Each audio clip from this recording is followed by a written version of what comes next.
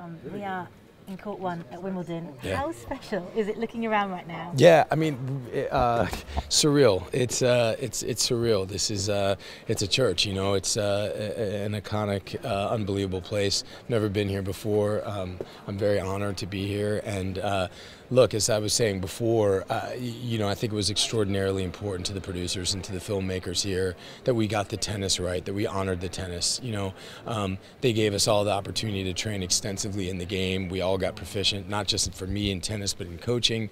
And you know, the one thing that, you know, the tennis community sort of repeatedly said is got to get the tennis right. And I know that as being an athlete. When I see a baseball movie and I see a guy throw a ball and I say that guy's never thrown a ball in his life, it really, really bothers me. And I don't think we have an untruthful moment tennis-wise in this film. And for the tennis community to support us, for Venus and Serena and the rest of the Williams to support us, it means the world to us. Denny and Serena really got those drive volleys to a tee, didn't they? They did. They worked hard, you know, and really, you know, hats off to the producers and to Ray to affording us that opportunity. You know, I trained 3 hours a day for 9 months. I had never played tennis before. Now I feel quite proficient, but I also trained in coaching. I learned the vocabulary of coaching, how to run drills, how to feed, and you know, whether that ever works itself into the movie or not, I think it does in these sort of unspoken, tangible ways.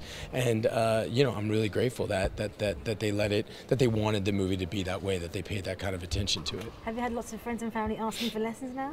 Yeah, I'm training my son as we speak. Yeah, he's taking it up. Yeah. Might he be here one day? You know, I mean, he is quite the athlete. He's just got to focus because he's got baseball, basketball, jiu-jitsu. He's doing it all. But we'll see. I wouldn't count him out. We must talk about Mr. Will Smith. What a guy. You got to really work close with him. Yeah, listen, I can't say enough good about Will. You know, I connected with him immediately. Look, what he does in the film, clearly it's staggering. To see it in person is mind-blowing. To be a part of it. What you don't see is everything that happens on the other side of the camera when the cameras are off. He's as generous an actor and as a human being as I've ever met. He creates an environment of creativity. You know, he makes that happen, makes everybody feel welcome, makes everybody feel equal, makes everybody dare to risk, dare to go big, and he really deserves a lot of credit for this film. Talking about going big, physical transformation for yourself, did you enjoy that? I did, you know, that's the busy work, but I dig that, you know. It was important to Ray. I had to lose 30 pounds, and that was fun, and, you know, really take on the game and learn the game. You know, adapt that ridiculous haircut and that mustache, which I kept all through the shutdown and the pandemic, which was crazy. But look, I'm glad, you know, that's what we do. That's the kind of work that that's the busy work that just makes it fun. And you walk away with a new skill set. And you know, Rick Macy is a larger than life character, and I'm glad that I had the opportunity to go for it with everything that I had. I'm glad that these guys allowed me to go that far. And Venus and Serena, what's the best thing you learned about them, and why are they just so wonderfully special?